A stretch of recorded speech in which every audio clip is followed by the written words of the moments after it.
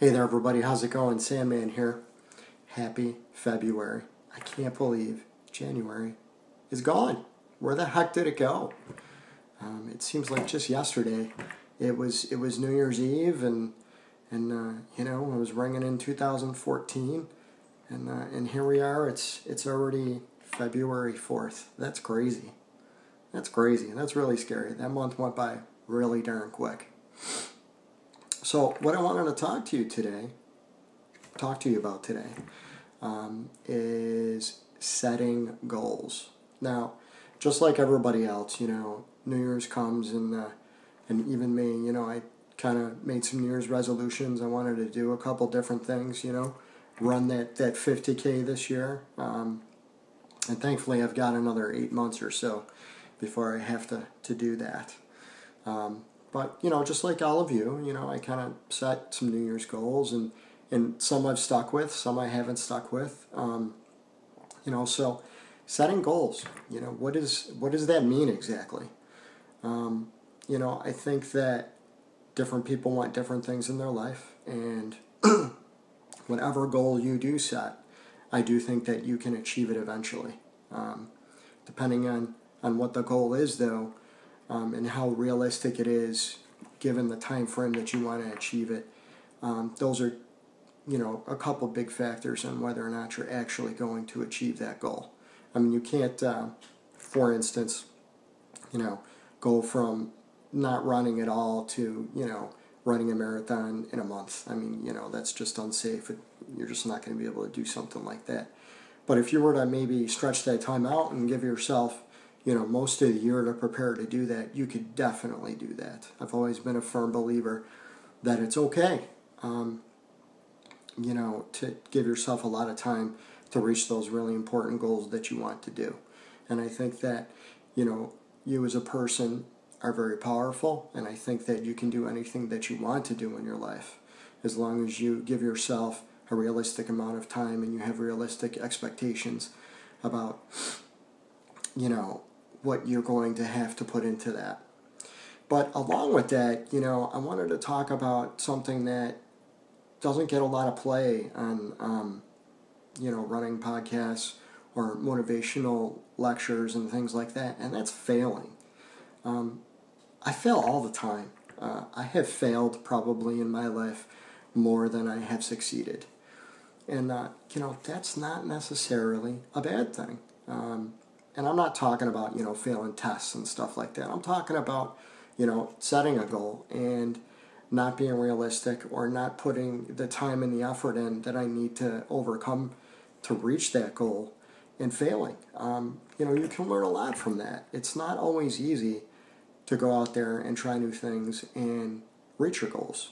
And sometimes failing is a really good way for you to test out what's going to work for you. Okay, well, you failed that time.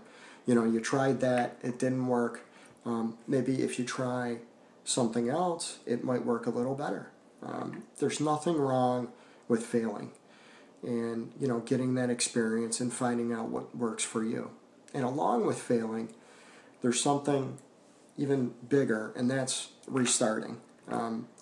This week, my sister-in-law, she posted on Facebook about how she was kind of down on herself and everything because she felt like she really slipped her diet and her workout plan and all that stuff this last week. It's been kind of crazy in her life. She's had a lot of stress and stuff lately.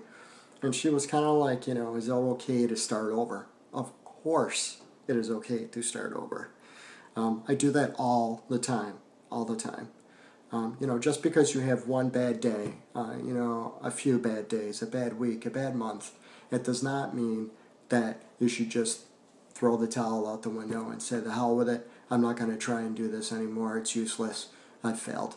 Don't think like that, because if you string enough of those little failures along and enough of those little restarts along, you're going to find that, hey, you actually are reaching your goals and you actually are doing what you want to do. Every day is not perfect. You're not always going to do your best, and you're not always going to, get the kind of results that you want. But as long as you keep trying, as long as you keep putting, a good amount of effort into what you are trying to do, you'll be able to do it. Whether that's, losing weight or learning how to run a 5K or, whatever, all that kind of stuff. You can do it. You just have to believe in yourself. You within yourself, you are a very powerful person. You may not think so, and, a lot of those failures and those times that you had to restart make you feel like that may not be true. But you have a lot of power within yourself. If somebody asked me 20 years ago if I thought that I would ever run a marathon or anything like that, I'd say they were crazy. There's no way that I could do that. That just isn't something that I'm built for. Well, here I am, and run marathons all the time, and I'm going to be real crazy and try and do a 50K this year.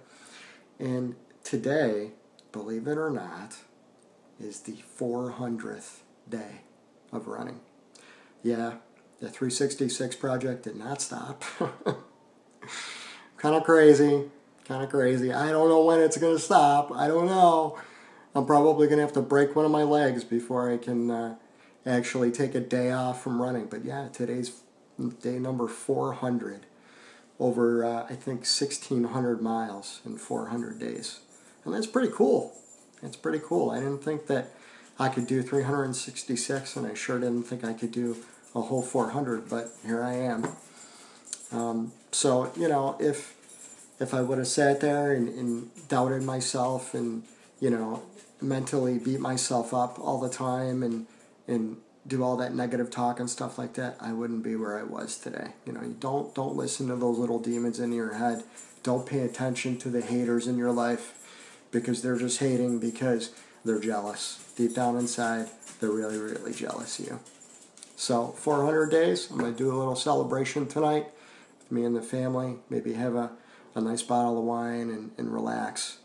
And, work on getting over this chest cold a little bit. But I hope all of you are doing well. And believe in yourself. It is okay to restart. And keep reaching for your goals. And put some miles into your life.